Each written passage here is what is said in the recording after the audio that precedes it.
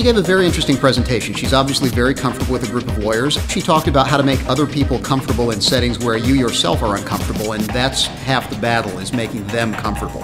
As lawyers, we tend to think negative thoughts and worry that people are out to get us. It's good to know that people are rooting for us when we speak publicly. Absolutely loved it. I thought that Roshini's energy was very good. And there was a lot of particular information that'll be useful for single clients or even giving a pitch to a group.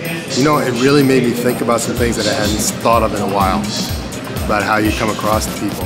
It's one thing to have it up here, it's another thing to convey it.